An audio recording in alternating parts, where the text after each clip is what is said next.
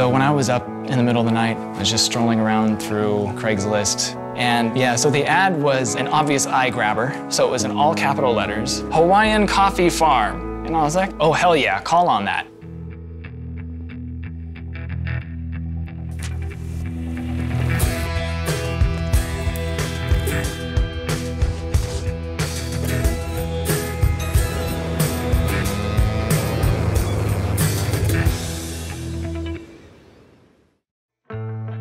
Specialty coffee is really a combination of not just environmental factors, it's not just one varietal of coffee, but it's how that coffee is treated, all the way from cultivation to harvest, processing, roasting, and also brewing as well. My name is Damitz, and I'm a coffee farmer. I've been a coffee farmer for about 6 years now. Coming from Portland with a strong coffee culture, I had an appreciation for it, but I wasn't a daily coffee drinker. We didn't know much of anything about coffee. Brandon, especially because he didn't drink coffee. Shortly after graduating, I got this farm internship opportunity. And so I did that for 2 years, and that was an incredible, life-changing experience, but I wanted to do more than just make a living. So about 8 years ago, we were living in the city and we were looking to purchase a farm, probably somewhere in Portland. This was obviously right at the peak of the financial crisis, so banks did not feel like giving out money. I didn't give up because I couldn't deny the power of the sensation that I needed to get out of the city. It was that urgent and pressing for me that I needed a change. Brandon said, hey, so I found this farm on Craigslist. It's in Hawaii.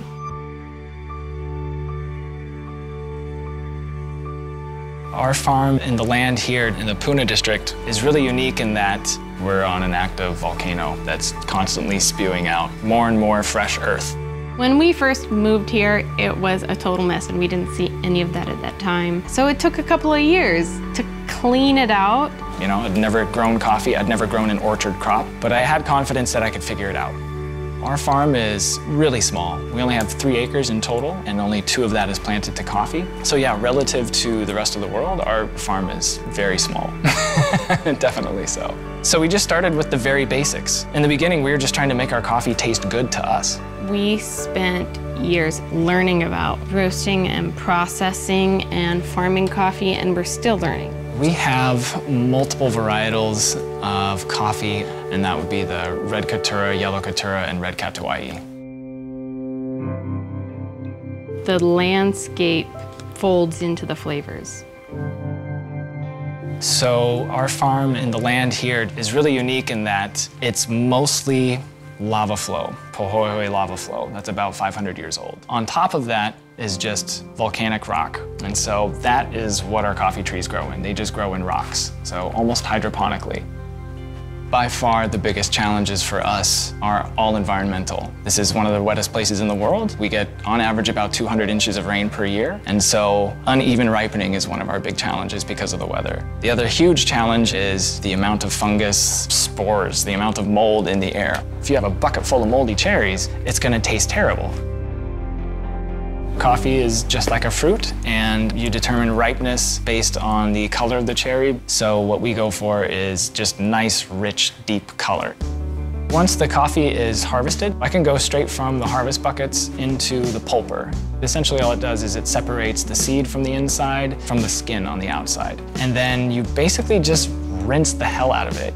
From the fermentation tanks, we go straight to the drying racks. And it's there that it will sit and get raked daily until it's dried down to 10 to 12% moisture. We put them in burlap bags lined with plastic bags that are really sturdy and have a very strong vapor barrier to them so that no moisture can get in. And then it just kind of sits. So after curing, we'll take it to the dry miller. You can certainly roast it right from there if you would like, but we like to do a little bit more post-harvest processing. And so we use a machine called a coffee grater, and that basically just separates the beans out by size. The higher grade of coffee will have the largest size and the fewest amount of defects.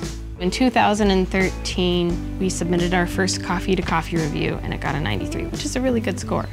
Bourbon is the coffee that we won the statewide championship with. When we began getting recognized, it felt so gratifying. coffee is most certainly equal parts discovery and creation.